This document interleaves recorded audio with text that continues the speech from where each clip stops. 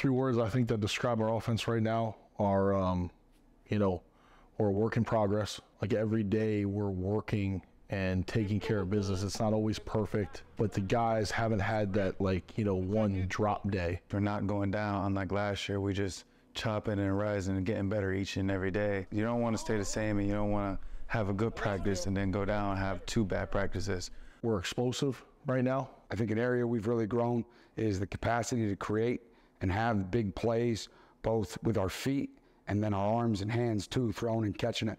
We've been able to push the ball down the field a little bit, take some chunk plays, and really kind of, spread the offense out, be in different personnels and stuff like that. So, explosive's another one. We got multiple dudes that can sling the rock, but even better, we've got tens of dudes that can get downfield and catch that thing. And so you're going to see a really more explosive version of this offense. Last year, it's going to be a similarly ran offense, but way more explosive. The vibes are unbelievably high right now on the offense. It's a really good feeling where we're at right now in camp, being 10 days in, and just knowing that we truly are just climbing like this on the offensive side of the ball. Being prideful is another one. I think we're super, invested in this place right now and take a lot of pride in turning around this place, not just offensively, but as a team. So, the way we act towards each other, the way we approach meetings, the way we look at this opportunity in 2023 is we're just taking a lot of pride in what we're doing. So, again, we're a work in progress.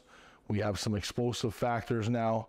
We're just really prideful in our approach and how we, look at this university in this season right now. The light bulb is starting to flash a little bit in the offense. I mean, we're coming very electric. Our passing game's really evolved and grown. The first credit goes to our players. The time they've invested this summer, the attention to detail in everything from drill work, understanding of concepts, and then execution of concepts. The development of our players that have been here and have remained has been exceptional. And then we've added some new pieces, at every position that contribute to the pass game, between pass protection, route runners, throwers, all that kind of stuff. Really excited about how we've grown and our ability to throw a football down the field. Just talking about Cole Garcia here, last year at this time, he's learning the offense, battling for a starting spot. Obviously went about his business the right way and earned that starting spot. But within that earning of the spot, earned the right to potentially have a leadership role, and you saw that kind of grow in the spring. Cole's a great leader. Cole's a great guy. Like when he first, from the moment he got here, like he was a vocal guy, but you can hear him and you can see him work. Like the things he talk about, he backs it up with how he work in his day to day. I think it's a great story for a lot of people to understand. You don't just get to come in and demand respect and get owed anything. You got to work for it. And he's done a great job off the field, on the field, working for it, and giving himself an opportunity to lead. He speaks clearly, he has good thoughts, he's got good awareness, playing good football. So he's been really good to have around, and he's another one that really helped those guys coming in gel because he was doing it a year ago. So it's been great. I've seen the offensive line really grow. I don't want to keep mentioning when I first got here, but from when I first got here to right now, it's a significant difference. I said it to Jay the other day, and I think Cole's talked about it. We just gelled really well. And I think anytime, whether you're bringing in freshmen or transfers or anything like that, gelling in our room is as important as any with 5 of us on the field. So that, to me, I think, I'm not surprised, but it's been really nice. I'm really seeing it every day. I'm seeing it from running behind these guys. I'm feeling more confident, and I can see how more confident that they are. Up front, I can see how they are a unit. Even when they go eat lunch, these guys are with each other all the time. They have a great relationship with each other, and you can really see it paying off on the field. I think the biggest thing that's happened in our room from last December to this August has been culturally. And we have really come together as an extremely close-knit group. And I think that's one of the most pivotal things to an offensive line success is that we have to get 5 men working together on the same page. And the way this group has come together, the character that's been showed by some of the guys in our room early in fall camp, the offense is going to go as we go, and so far it looks like we're going to go really well. K'Ron Adams is a guy that I could talk about for an hour. He has what some would say a non-traditional story. I transferred here in 2021. I broke my ankle, my left ankle, playing against Toledo. My first time like ever had experiencing like a broken bone or like an injury that kind of put me out for like a significant like amount of time. Before he got hurt in 2021, like he was probably our best running back. Once I did that, kind of put me like in a darker place.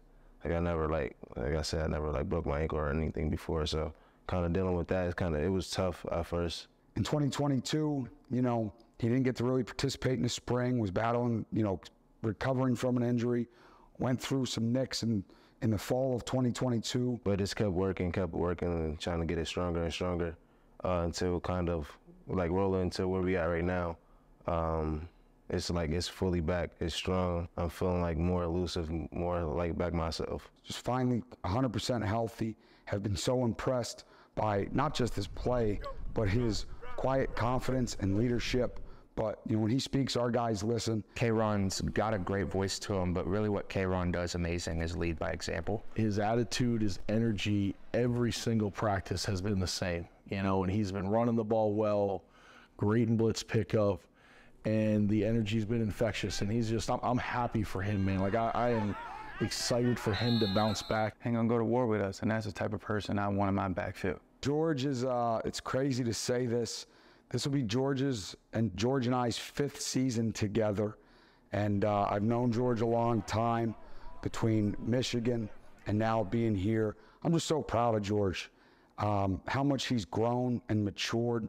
And he's always been a vocal guy, but you know, with experience comes, you know, you learn valuable lessons. I would say God has a lot of things planned for me right now, and right now he has me moving in the right directions. I don't want to ever get too big-headed because it is practice, and these are not the people I'm going to be facing on Saturdays. The best compliment I could ever give somebody, in my opinion, as a player, is really twofold. They play really hard, and you can count on them. There's not many that play harder than George. There's not many we count on more than George. My hard work on the offseason has paid off. My maturity on the offseason has paid off. I started to stay more time in the weight room and training room and keep my body up to par rather than just walking out right after practice. And that was the less mature of me back in the days. And like, I don't want to go back to that. I want to be early in the training room, hour before practice start, hour before meeting starts, working on my body to make sure I'm 100% when I go out on those fields. I love George, man. 5 years would be crazy. When his time's done here, I will have coached him for 6 years. And man, that's amazing that, you know, we've been together this long. But far and above that, you know, I'm so proud of him for what he's done and what he continues to do. And I know at the end of the day, God got something special planned for me. I got to just keep chopping and believing in what he's doing. I have faith as believing in stuff you can't see, and I got a strong heart of that. In all things, man, when that season ended last year, we went right back to work in recruiting, not just bringing in players, but moving our roster around. And, you know, we're still a work in progress, like I said, but, you know, you're starting to see some fruits of your labor pay off. The biggest difference people are going to see, I feel, is they're going to see a pissed off team of people being tired of being counted out, people being tired of being like a walking stone or a laughing stock. Like that, I feel like that's over with. The only thing you can expect different out of UMass this year is winning. What people are going to see from now on is a UMass that's coming, and we're going to strap on. When we step on the field, we're going to be about business. Everything we doing, we're coming about business. And that's going to shock the college football landscape, being where we came from last season. Everything has changed. That's over with. We coming for everything right now. And so if you're a fan, if you're somebody who's a hater, we love you. But either way, you're going to tune in, you're going to watch UMass football win some games this year.